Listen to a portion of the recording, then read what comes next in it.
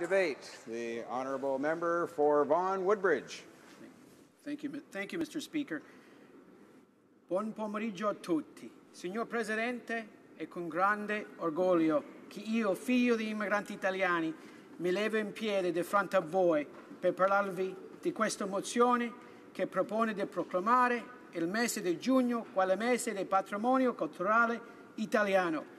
Good afternoon, Mr. Speaker. It is with great pride that I rise today as a son of Italian immigrants to speak on this motion, which would declare June as Italian Heritage Month. La mozione riconosce il contributo che gli italo-canadesi hanno dato alla società canadese, la ricchezza della cultura e della storia italiana in Canada e l'importanza di ricordare e promuovere il patrimonio culturale italiano per le future generazioni. The motion recognizes the contributions that Italian Canadians have made to Canadian society, the richness of the Italian culture and history in Canada, and the importance of educating and reflecting upon Italian heritage for future generations. Per molti immigranti italiani la storia italo-canadese è una storia di sacrifici, di duro lavoro, di relazione e di successo infine di integrazione in questo bellissimo paese. C'è un proverbio tra gli italo-canadesi che dice che l'Italia è il paese dove sono nato, ma il Canada è la mia casa. For many Italian immigrants, the Italian-Canadian story is one of sacrifice and hard work, achievement and success, and ultimately of integration into this beautiful country. For Italian Canadians, there is a saying that Italy is my native country, but Canada is my home. This year will mark 57 years that my family is in Canada. My grandparents, along with their 7 children, left southern Italy and the province of Calabria with nothing but what they could carry. They sailed from Naples on board the vessel the Vulcania, arriving at Pier 21 in Halifax.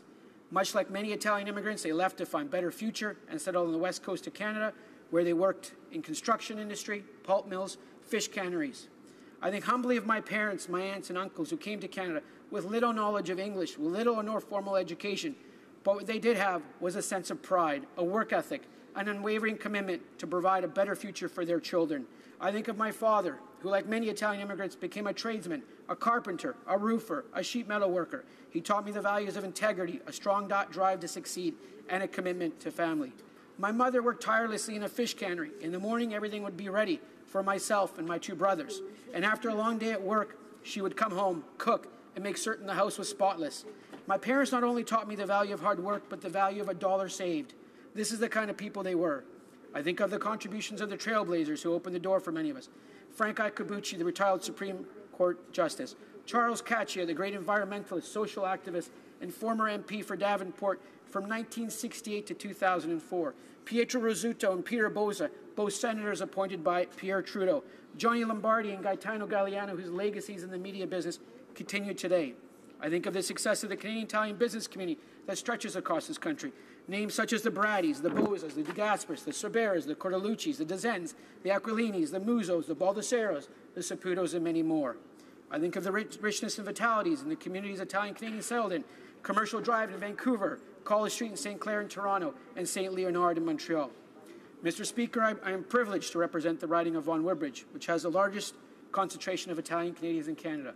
My greatest enjoyment as MP is visiting the seniors groups, where many recount their stories of arrival in Canada, the hardship they faced, including discrimination and bigotry, and how much they sacrificed for their children. They are all proud of being Canadian and thank the opportunity for a better future this country gave them. Mr. Speaker, in closing, I'd like to read a quote from the commemorative plaque on the Italian Fallen Workers Memorial of Ontario. During the great diaspora of Italian immigration between 1870 and 1970, thousands of Italians left their homeland in search of a better life for their families. Many of them found their way to Ontario, where they toiled beyond belief in all of the harshest industries of the last century, digging the sewer systems of many Ontario cities, creating the structures for the new hydroelectricity plants, building the massive bridges and tunnels of our transportation infrastructure, mining for ore in Ontario's north, and erecting residential and commercial buildings in the blossoming construction industry, which ultimately built up this beautiful province.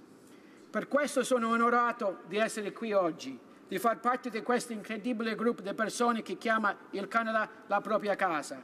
Siamo davvero orgogliosi di essere canadesi perché questo paese così bello, variegato e tollerante ha dato tanto a tutti quanto noi.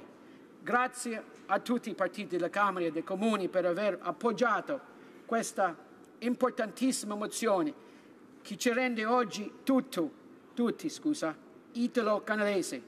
So I feel honored being here today, Mr. Speaker, being part of this incredible group of people who call Canada home. We are so proud of being Canadian, as this beautiful, diverse, and tolerant country has given so much to us.